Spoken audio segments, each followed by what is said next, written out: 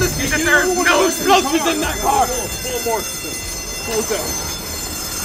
no explosives at all. Right now on your news channel live at 6, a man is accused of throwing an explosive device into the Santa Maria courthouse. The blast hurt 6 people.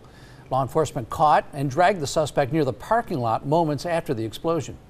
Good evening. I'm Beth Farnsworth. And I'm CJ Ward. We begin at 6 o'clock with breaking news. The bomb exploded about 9 o'clock this morning at the Santa Maria courthouse on Cook Street, sending 6 people to the hospital. We have team coverage from Santa Maria with the very latest. News Channel reporter Dave Alley has witness video and reaction from the man who shot that video. And Tracy Lair is outside the suspect's apartment, which police have taped off. But first, Christina Rodriguez has new information from this afternoon's press conference. Christina, what is the update?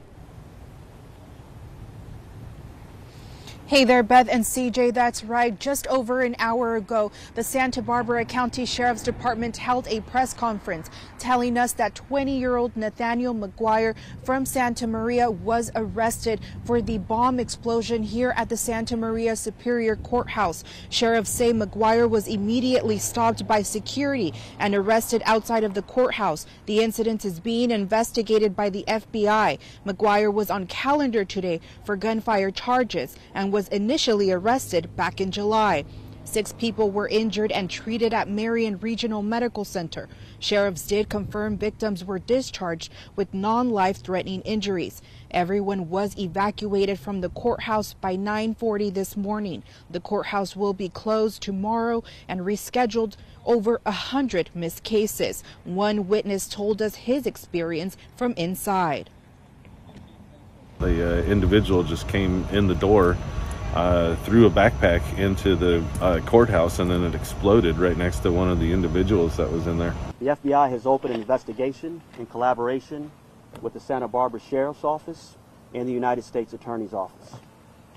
What we know at this point is this incident is not tied to transnational terrorism, and the suspect has no known ties to terrorist groups. But Cleveland Streets is now open, but the courthouse will remain closed tomorrow. The bomb squad will continue their investigation and verify if the suspect worked alone. For now, reporting live in Santa Maria, I'm News Channel reporter Christina Rodriguez. Beth, CJ, back to you. All right, thank you, Christina. And News Channel reporter Dave Alley joins us live. He's near the courthouse. Dave, you spoke with the man who heard the explosion, then recorded the suspect being taken down. I did, CJ, and I do want to report that we are now just outside the Santa Maria courthouse here, right along Miller Street, which did open up just within the past hour. Right outside the main entrance, we do see sheriff personnel, crime scene investigators still here in the parking lot area, indicating this does very much remain an active crime scene as the investigation continues now well past 6 o'clock. And as mentioned, I did speak with an eyewitness here today, just hours after this all unfolded. Earlier today, that eyewitness was here at the courthouse this morning. He was here when the explosion happened. When that took place, he grabbed his cell phone, which many people do. Then he started documenting the chaotic moments that soon followed. Alarms ring out as a man is dragged by law enforcement moments after an explosion rocked the Santa Maria courthouse Wednesday morning. It's scary, man. Like you don't see this. It's something scary, yeah. Adrian Arredondo of Santa Maria was at the courthouse when it all unfolded in Building 2 at around 8:30 a.m. We all heard that explosion, so we all wondering, well, what's going on? But then we see all the smoke come out, and they started to evacuating people. Which Arredondo says quickly turned into a chaotic scene. Everybody was panicked. Everybody was running or didn't even know where to go or where to run. Arredondo pulled out his cell phone and started shooting what took place during the frantic aftermath. Within seconds, he says he saw a man running into the parking lot. He opened his car door, and then they grabbed him and pulled him out. Before he knew it, the man was on the ground being pulled right in front of him.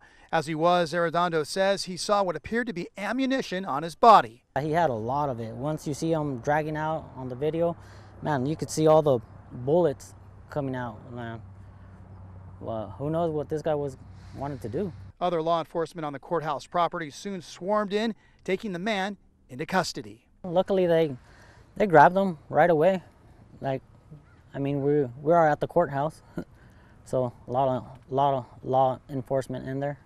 They did their job. They did a good job. And as we hear, Arredondo is praising law enforcement for their efforts today, saying they were very quick to find this individual and take him into custody. And he praises them for what they did and fears that had they not been acting so quickly, something a little bit more serious may have transpired here earlier today. That's the latest from here, reporting live in Santa Maria. I'm News Channel reporter Dave Alley. Incredible video. Thank you for that, Dave. And News Channel reporter Tracy Lair is outside the suspect's apartment that was evacuated earlier today. Tracy, what do you know about this? Beth, there are about a dozen FBI officers, and they've been looking at the apartment behind me. This is on Henry Avenue near Bradley Drive and very close to a Walmart shopping center.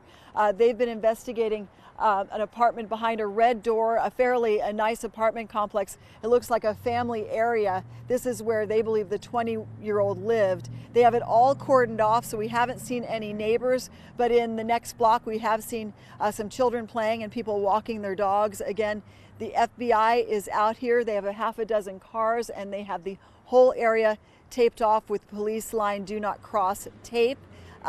They are not certain if they are going to be charging any federal charges in this case, but right now he has been detained and questioned and taken into custody. Again, he's a 20-year-old. He was facing a weapons charge from a July arrest and was due in court this morning, never even went past security when all of this began. And we will attempt to try to reach out to some neighbors and find out more information.